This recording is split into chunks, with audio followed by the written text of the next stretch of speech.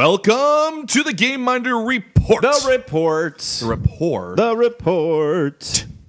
Your weekly source of upcoming gaming news and information for the week of October 17th, 2012. 2012. We're pulling up ever so quickly on the end times, Yes. according to ancient South Americans. Or the polls, depending on who you're asking. Yes. Well, You see what I did there? You see what I did there? I did. So how you feeling All right. today, Jimmy P? I'm doing okay. It's we're doing this a little bit later in the day, so We are. maybe we'll have high energy or low energy. We usually do this in the morning time. Well, I can tell you that my neck hurts. Why? Well, I know why, but maybe Johnny. you dragged me to this concert last night. Yes, I dragged note. We went to the Coheed in Cambria.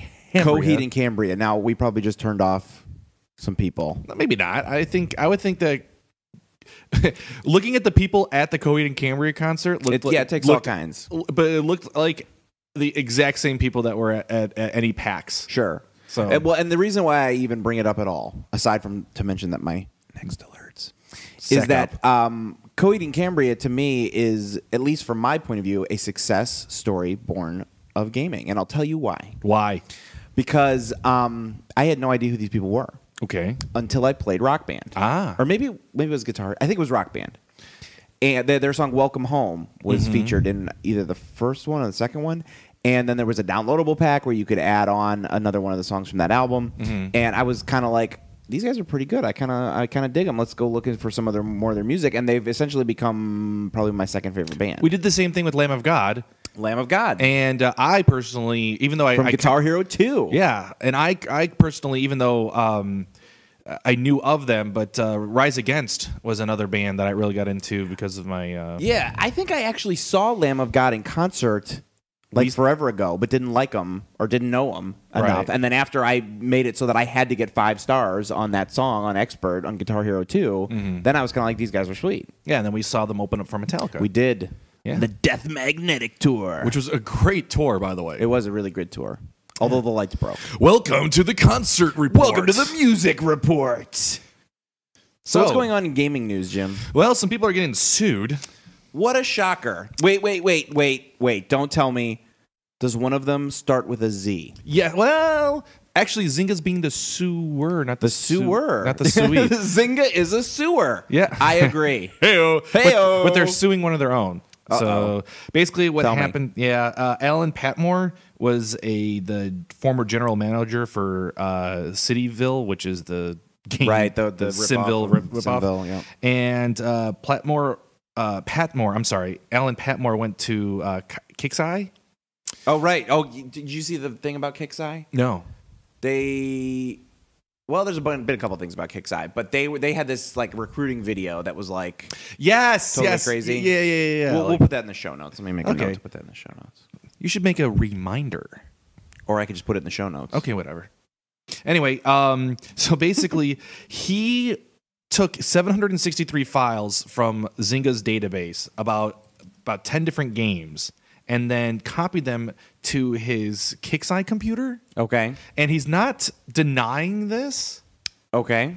but what Zynga is saying is that I don't want to get the wording correctly, is concluded that basically they can replicate the business of Zynga. And my question is, why would you want to replicate the business of Zynga? So- Yeah. but I mean, but here's the other thing: why would you ever put files, any type of files that aren't from that company, onto a company computer? That's the one thing I've never understood: how people get caught doing the dumbest things on corporate computers. Well, I mean, yes, obviously in this day and age now you'd think people would know better. But, you know, especially as a lot of corporate computers shifted from being the box that's on your desk to the box that you carry around with you, I could see how those lines could get blurred. I mean, you've got a company iPad and you use games, your own games, your own apps. I understand that, but you don't have any tracking software that I know of on that iPad. That you know of. Right. Well, I know you don't. But what I'm saying is that anything that would be like, Just ignore that little light by the camera, Jim.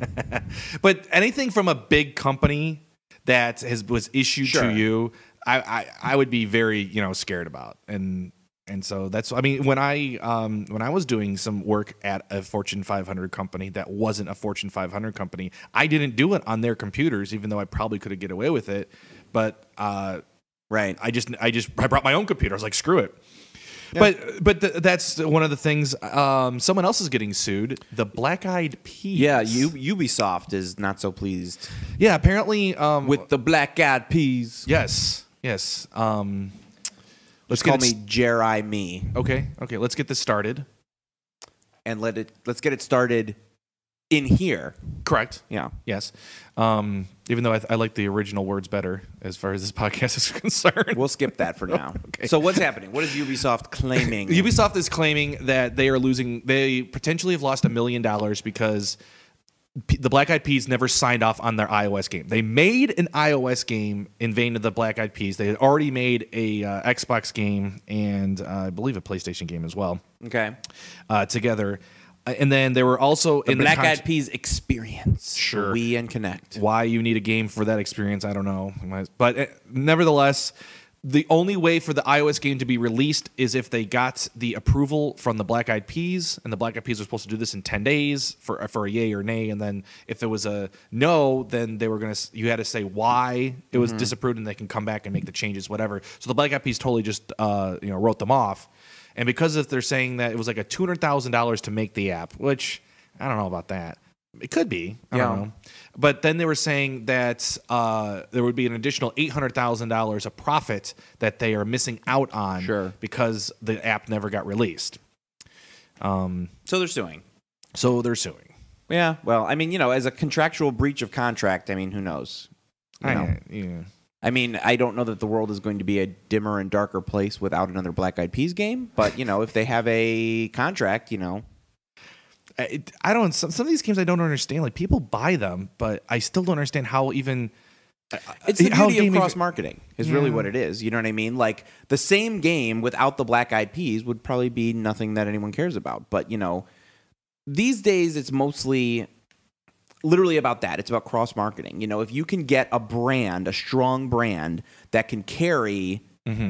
That brand identity into new markets. That's what everybody's trying to do. You've got your movie and you need to make it as a game. You've got your tie-ins. Yeah, your tie-ins. Now hold that thought for a second, because this is the other big thing that it's not news, but something that is game. Let's say this: it's gaming adjacent. Sure. Is it Gama Sutra or Game Sutra? I've heard it both ways. I'm going to say Game Sutra. I would go with Gama Sutra. Personally. See, I would say Game Sutra because it's a game. Yeah, but I've always understood it as to be supposed to sound like Kama Sutra. But then again, I call things it's a children's book. Yes, look it up. Yeah, sure. And so that's why I hear it's Gama Sutra. It'd be kind of like Kama Sutra. Sure. They had this really good article with charts and figures and whatnot. Basically, pretty charts. Yes, the overlying article was about how 55% of all holiday sales are from the top 20 games out there. It doesn't surprise me. It doesn't surprise me either. And basically, it was talking about how mid-market games get pushed down because a mid-market game can come out in September and people may buy it for the first month, but then October comes around and people will not buy it after that first month. More because they're saving their money for the Halo 4 or the Call of Duty, and we see this borne out in the data on GameMinder as well. I mean, if you look at the games that are being tracked, there's like the games that have like 20,000 plus followers, which is like your Halos, your Assassin's Creeds. What was the third one that's just about to crack Call of Duty? Yeah, Call of Duty, Black Ops, Grand Theft Auto 5. And those are all in like the 16 to 20 to 25,000 followers. But after that, it drops off precipitously. You've got we start getting a little bit down. I happen to have it up here, so I'll just look on it. It starts going down. You got Mass Effect Trilogy. Oh, wait, hang on. I'm actually looking at the wrong thing. Let me bring it up and I can. But yeah, you got like a Borderlands 2, which would still, I think, would fall under the top 20. But yeah, I mean, and that's got 12,000 followers. But then once you get past that, now you're down to 6. You got Far Cry 3 is at 7. Hitman Absolution is at 7,000. But yeah, I mean, there's this huge gulf. You got your 21, 22,000s, your low teens, and then it drops right back down to like 7, 6, 5. So, right. The other interesting thing was that now, and this is something that I actually wanted to possibly blog about, but blog it. The whole Hollywood mirroring or gaming people mirroring Hollywood, and how what they're doing you mean is like sequelitis, and not only that, but they're banking on they're putting everything in one shell because they know it's going to be a cash cow. Well, they do, but they don't. Because remember, was it Activision who owned the game, the Guitar Hero, and I think also was it the Call of Duty franchises, where they basically announced, this would have been like 2 or 3 years ago, we are going to exploit these two franchises on a yearly basis moving forward. And they drove Guitar Hero right into the ground. I mean, there was Guitar Hero, there was Guitar Hero 2, then there was Guitar Hero 3. Okay. Then there was like Guitar Hero 4, but there was also Guitar Hero on tour. There was Metallica, there was Van Halen. You know what I mean? But they came out with a new guitar each time, though. A lot of times too. And then there was the whole band issue where you had to buy this. Call of Duty comes out every year. Yeah, see, Call of Duty Madden comes out every year. Sports ones are different. Okay, but what I'm trying to say, I'm not saying it's better. Believe me, I'm not trying to say it's better, because I know that there has been some discussion about how, I think, wasn't it FIFA? The most recent version of FIFA essentially was literally the exact same game with just a roster swap, and there were some people complaining about it. Right. And I mean, that's, it happens. But I mean, the draw of a game like that is not, the new realistic physics engine at this point. It's, I want to play with the people who are playing on my TV right now.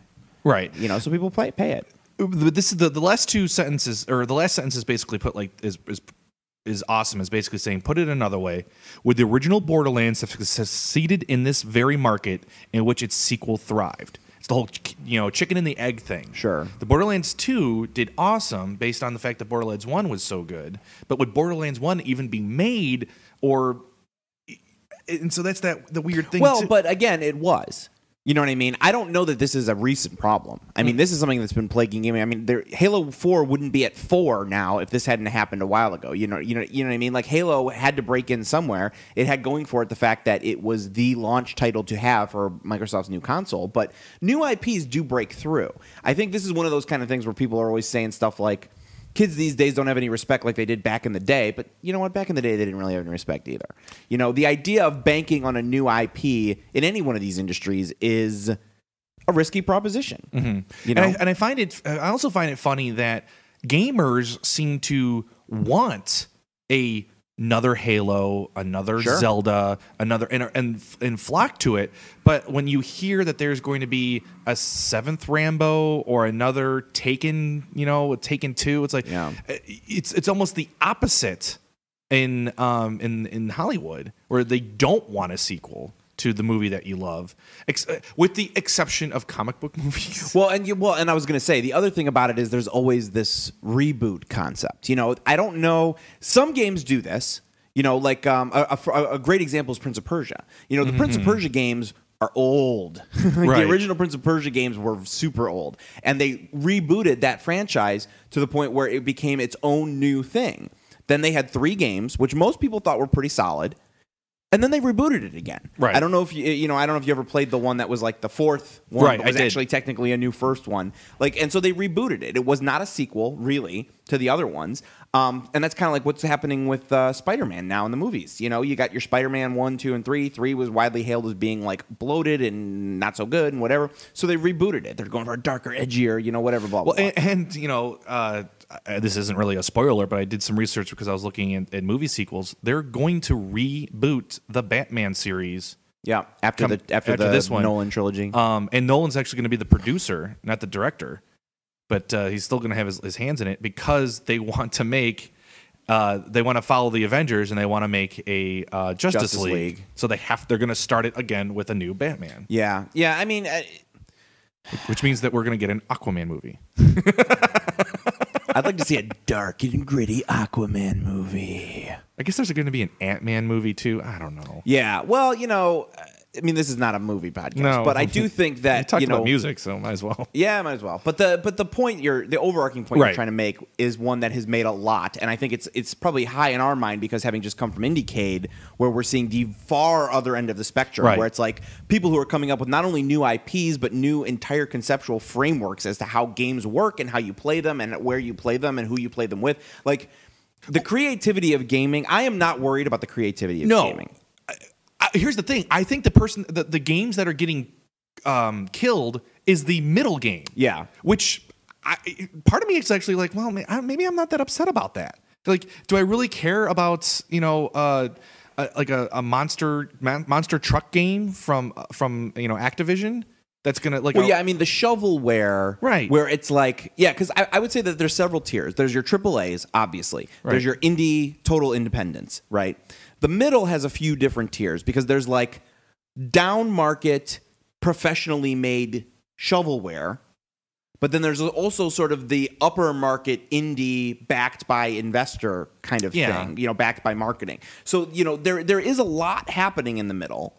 That it can't all be grouped into one place. And if it does mean that the sort of low down market shovelware dies because, the financial ability to maintain that just goes away, again, like you were saying, I don't know if that's such a bad thing. I would be upset if it affects disproportionately a lot of these new and interesting games. The things like Journey, which, by the way, I started playing, and I don't know that I get it. I'm going to give it another try, but I tried it, and I'm not sure I got it. And I don't know if I'm going to get back to it because Unfinished Swan, I believe, just came out today. Or yesterday. One of these last 2 days, I got to push. So I know that that's going to be out, and I'm definitely going to play that. And so I would like to think that that's going to get a little bit more push from Sony. So, it's digital, so it doesn't even really fall into this discussion because this discussion is about retail box games, right? It's about retail box games, and that's the other thing too, is that because of all the new digital, whether it's Steam or iOS or Ouya, if that ever happens, or what their creativity can still be done on a smaller scale and make money. Yeah. Which I don't think would have happened even 5 years ago. Well, again, it's the same thing we see everywhere. YouTube brought up, blogging brought about the democratization of publishing, and so now everybody can write, and not everybody can write. Mm-hmm. So there's a lot of people who attempt to write and aren't so good, and then there's a lot of people who do write and wouldn't have been discovered but get discovered. Podcasting, for the same thing for like audio content. That's what we're doing. 5 years ago, maybe 10 years ago, probably not so much. We would not have been doing this unless we were in college radio. College radio, exactly. Same thing with YouTube and video. There's plenty of stuff on YouTube these days that is really quite amazing and produced for almost no money and is really just good. Mm-hmm. And, those people sometimes get discovered and become, the next Hollywood sort of whatever. And now we're seeing it with gaming, especially with, the tools. We saw some interesting tools at Indiecade that can be used to like build games quickly and easily. And that kind of stuff is going to start to fill out that sort of, lower end, simple to produce. But as we've seen on like the iOS App Store, when the barrier to entry is so low, you do get a lot of junk. Yeah. And so filtering that is going to become a difficult thing. Yeah, I mean, I would read the article, and I thought it was a good read. We'll link to it in the show notes. And but you were mentioning that there are some games coming out. Yeah, let's talk about what's coming out this week. All right, so on the AAA big end of the spectrum, as we were just talking about, we've got Medal of Honor Warfighter. Mm-hmm. We've got Forza Horizon. Mm-hmm. Street Fighter X Tekken? Street Fighter Cross Tekken? Versus? No. For the Vita. Sure. I believe this has actually already been out, but now it's coming out for the Vita as well. I think this was a PS3. I think they're actually onto like Street Fighter Cross Tekken 2 or something like that. I don't know, whatever. But we got Killzone Trilogy. Mm-hmm. So those are some of the bigger ones. And just a couple of the lesser known ones just to highlight. Sure. Your favorite and mine, Euro Truck Simulator 2. Yes. I know the first one, I thought it couldn't get any better than that. Yeah, but driving on the wrong side of the road blew me away. Yeah. And then we've got Algorithm, which I know nothing about, but the name sounded neat. It's coming out on the 23rd of October. So any games jump out at you this week, Jim? One game jumped out at me. Basically, the description of the game is pirates or buccaneers versus Vikings fighting on balloons with cannons on them. I don't need to say anything more. There's nothing about that doesn't sound awesome. Yeah. Hot air balloons with cannons. Right on. And I'm actually not going to follow a game this week. Nothing jumped out at me. So I think what I'm just going to do is remind everybody that Carmageddon is now out for iOS. And it's awesome. Yes. I played it. I ran through an entire field of football players, and it was phenomenal. So I would definitely suggest checking that out. You can scoop it up actually for free. If you're listening to this today, it is free. So go ahead and scoop it up. If not, I think it's only going to be like $1.99 or $2 or something along those lines. But well worth it. All right, well, I think that's going to do it for the GameMinder Report this week. To view the show notes for this episode or follow any of the games mentioned today, don't forget to visit GameMinderReport.com/21. And to see when the newest games are listed, don't forget to visit GameMinder at Facebook.com/GameMinder or follow us on Twitter at GameMinder. See, and you've even got the script this week. I know. And to follow all your favorite upcoming games, don't forget to visit GameMinder.com or download the app for iOS or Android. And finally, don't forget to buy all of your games through our website or app. Every game you pre-order or purchase helps support this show and the service. Signing off for the Game Report, I'm Jim. And I'm Jeremy, reminding you, don't forget to play.